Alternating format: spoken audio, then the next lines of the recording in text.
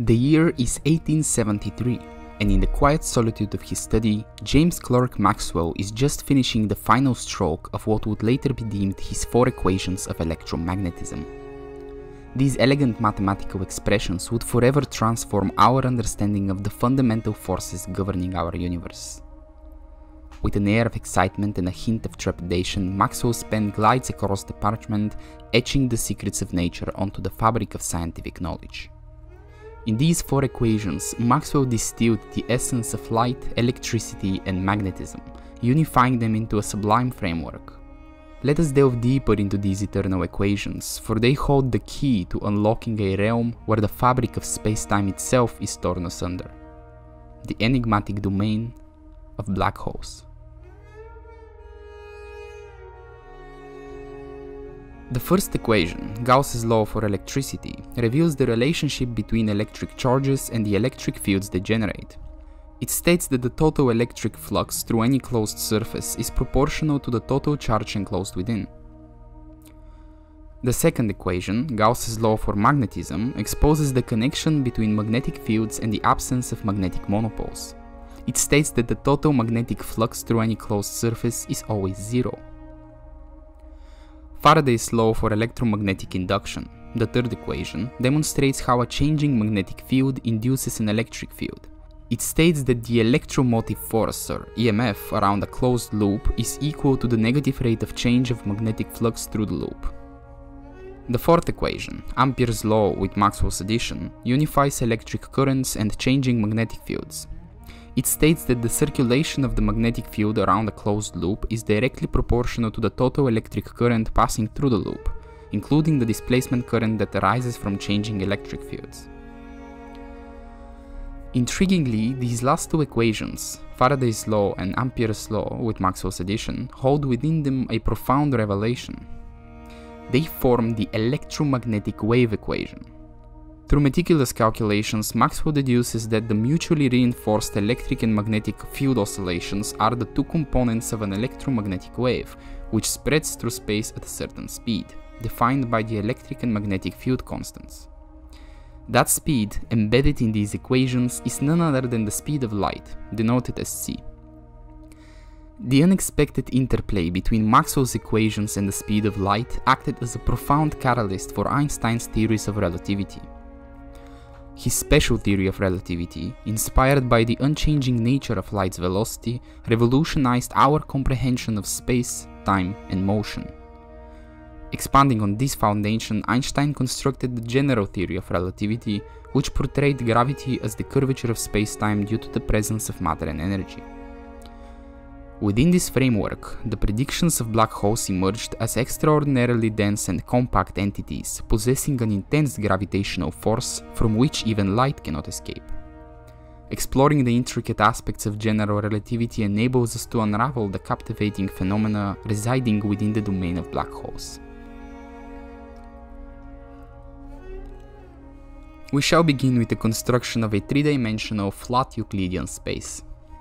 Every space has something called a metric, that is, a way to measure distances in that particular space.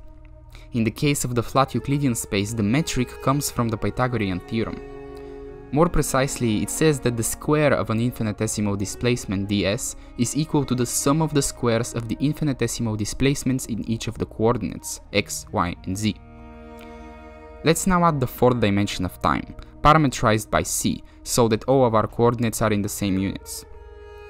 To adjust the metric of this now called flat Minkowski space, or space-time, we shall not add but subtract the time coordinate from the equation. This is the fundamental difference between space and time. The time coordinate has an opposite sign. But the metric that we have now is still for a flat space-time. We want to know how does this generalize to a metric for a curved space-time. If we label each of our coordinates x0, x1, x2, and x3 respectively, we can say that the square of an infinitesimal displacement ds is equal to the sum of all possible products of 2 coordinates, where each term in the sum is factored by a certain number called g. Represented in tensor notation, we have the following equation. We can also get rid of the sigma here because Einstein decided it's too much of a drag to write it every time. The 4x4 tensor G in this equation is called the metric tensor. It is the fundamental tensor in general relativity, as it tells us how to measure distances in an arbitrarily curved spacetime.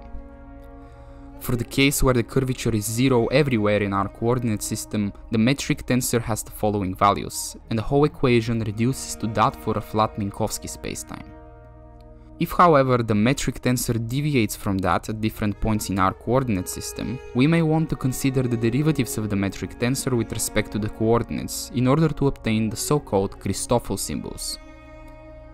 A Christoffel symbol consists of the derivatives of the basis vectors with respect to each of the coordinates. These derivatives are themselves vectors with a number of components equal to the number of coordinates.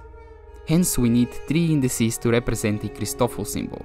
One for the component of the resultant vector, one for the basis vector we are differentiating, and one for the coordinate with respect to which we are differentiating it. Using the Christoffel symbols, we can then obtain the Riemann curvature tensor, which can be reduced by a trace to a simpler form, the Ricci curvature tensor. The Ricci tensor represents the change in a volume as it moves across a curved spacetime.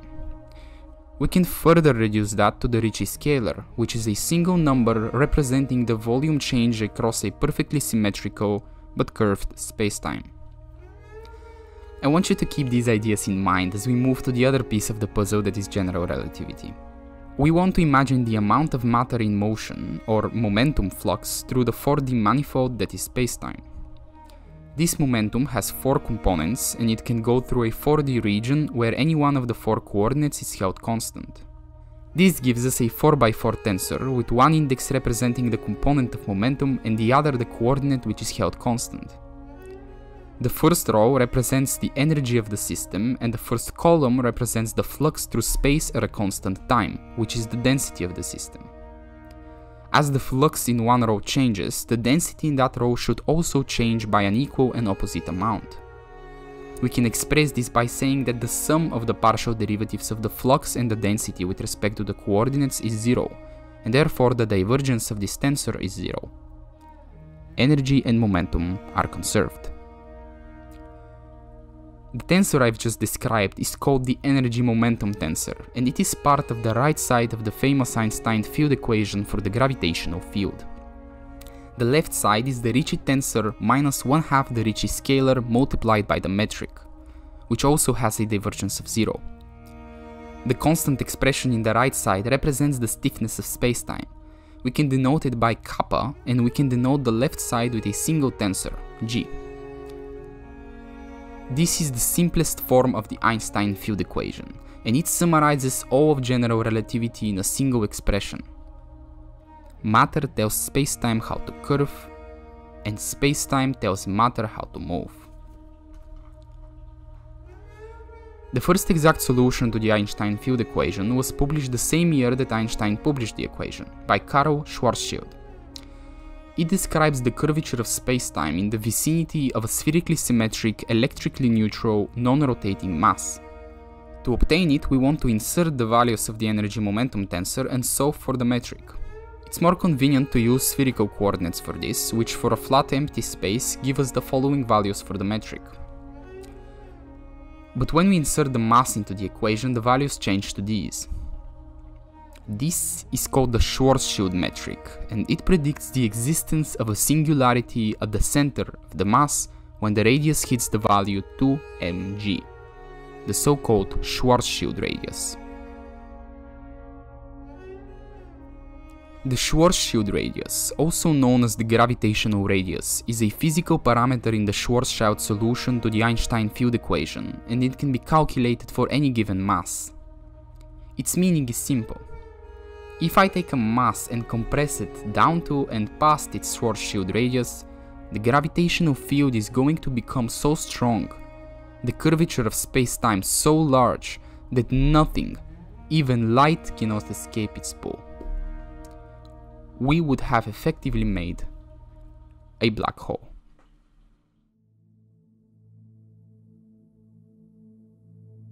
If nothing can escape a black hole, does that mean that black holes violate the law of conservation of information? Maybe they don't destroy the information, but they surely hide it very well. Hidden information is entropy, so that means that black holes must have an entropy. But we also know that they have an energy just by virtue of their mass.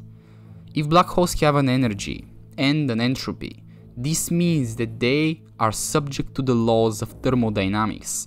They have a temperature and they emit a radiation spectrum. The radiation spectrum of a perfect black body. A body which absorbs all light, and the light that it emits is a function of its temperature. See, for an ordinary body which is not a black hole, as the temperature increases, the particles composing it begin to move faster, and because these particles have charge, they send ripples through the electromagnetic field. As the temperature increases, the frequency of the emitted light, which by the way is quantized into photons, also increases, and so the wavelengths of the individual photons get shorter. In the case of black holes, however, for wavelengths below the Schwarzschild radius, the photons are simply not emitted. The reason is that black holes are fundamentally different than ordinary objects. They emit something called Hawking radiation, named after Stephen Hawking.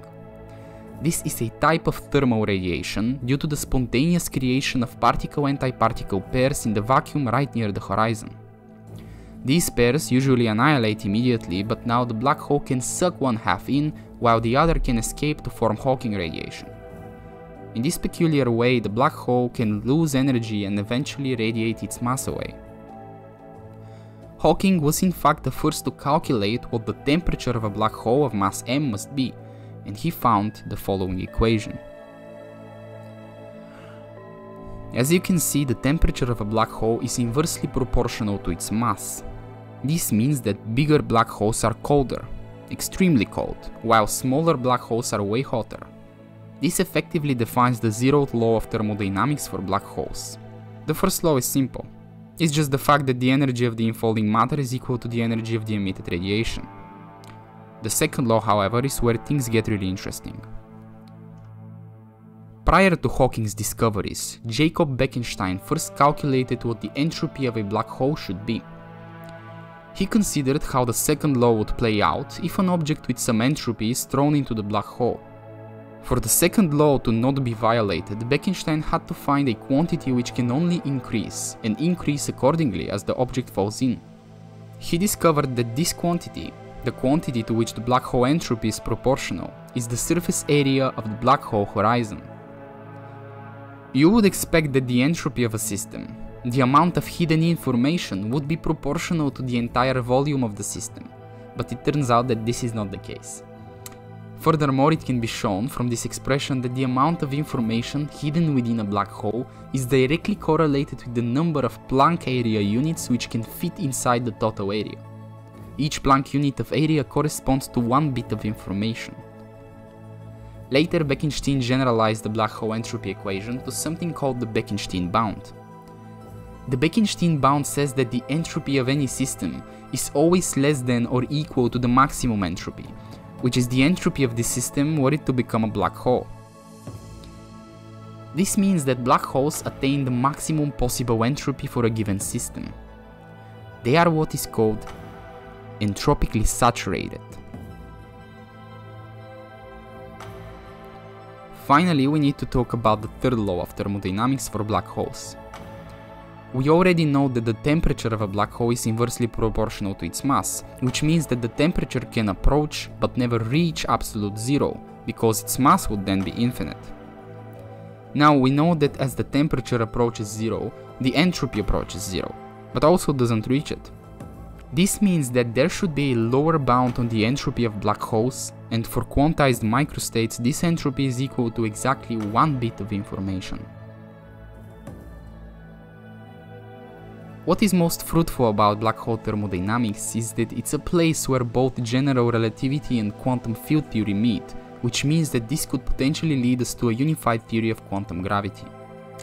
For example, according to John Wheeler, at the Planck scale, due to quantum fluctuations, there should be enormous densities which fill the vacuum with microscopic black holes.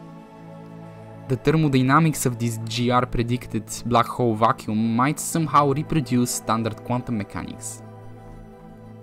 According to an independent researcher named J. Yablon, this might be the case. In a recent paper, he points out how the Bekenstein bound can be algebraically restructured to an entropically scaled variant of the Heisenberg uncertainty principle.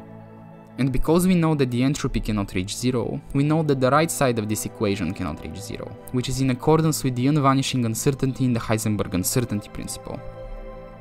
Another more popular approach is to generalize black hole entropy equation to something called the holographic principle. Initially formulated by Leonard Susskind and Gerard Hooft, the holographic principle postulates that the information of any material system enclosed within a given region can be fully described by the degrees of freedom which live on the boundary of that region. By applying this concept to the entire universe, we can effectively treat it as a hologram, where the properties of the three-dimensional space are encoded in a lower dimensional boundary. The holographic principle serves as a bridge between information theory and gravity, offering promising avenues for advancing our understanding of the fundamental nature of the universe, particularly in the elusive realm of quantum gravity. As researchers continue to delve into these fascinating concepts, we may inch closer to unraveling the mysteries that lie at the heart of black holes and the profound interplay between space, time, and information.